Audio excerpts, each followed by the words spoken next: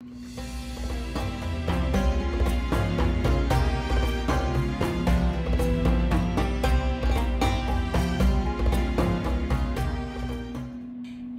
it's me, Blanche, and welcome to Feast in the Middle East. This is where I teach you how to make authentic Middle Eastern recipes, but with a modern twist for today's busy cook. And today, I am sharing with you my family's favorite dish of all time. It's called KOUSA MAHSHI.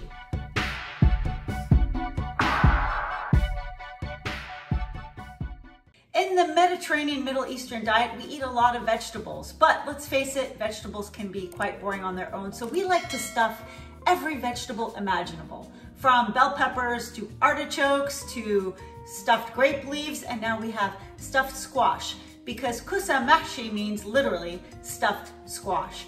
And if you want to follow along, I have the recipe on page 109 of my cookbook right here.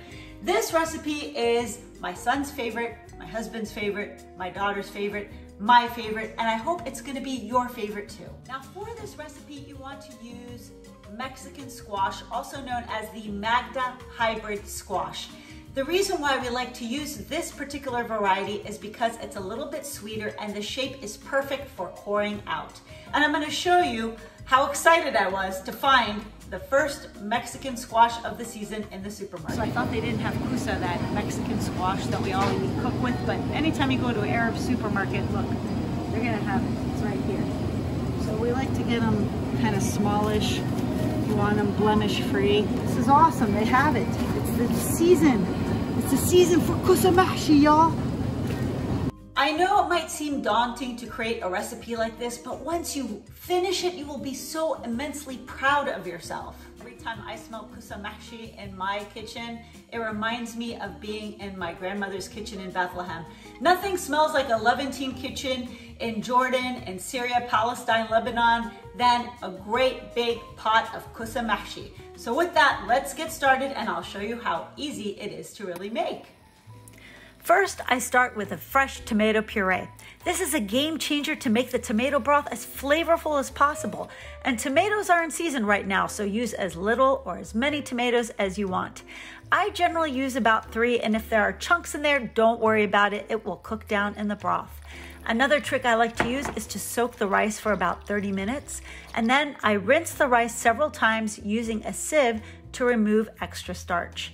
I'm using about 1.5 cups of short grain style rice because I think it works the best in this recipe.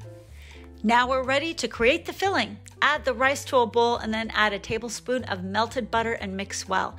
I love to add about a tablespoon of chopped fresh mint, which removes any gaminess from the lamb I'm about to use. Then add about a teaspoon of salt or salt to taste.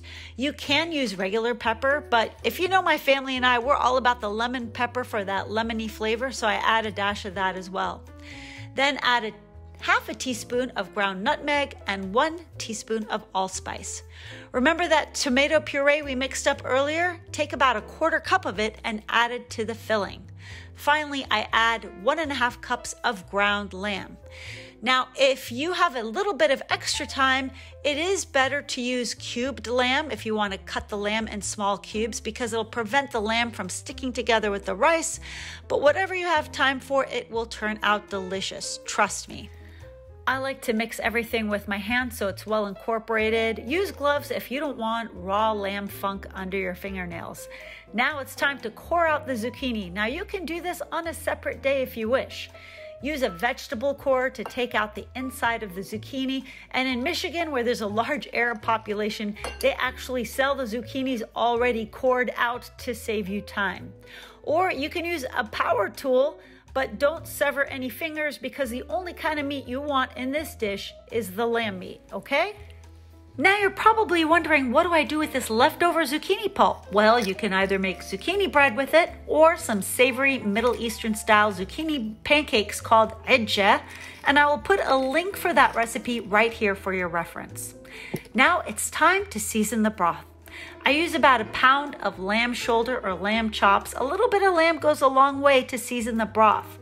I just add some salt and pepper and put them at the bottom of the pot. And now it's time to fill up that zucchini. Fill up each zucchini about 3/4 of the way. You don't want to overstuff them so they don't explode while cooking, and you don't want to pack too much rice in there so that the rice has room to expand while cooking. Just stack them in there with the cut size up so the filling doesn't escape. Now it's time to add the tomato puree, then several cloves of garlic sliced in half. Season with about 2 teaspoons of salt because it is going to be a large pot of broth. And for a richer tomato broth, add a 1/2 can of tomato sauce or a couple of tablespoons of tomato paste. Then fill the pot up with water, leaving about 3 inches off the top. There is always room for extra seasoning, so feel free to add some pepper, a couple of dashes of allspice, and you are on your way. Put the pot over high heat and wait for the water to boil. Then reduce the heat and simmer for about an hour.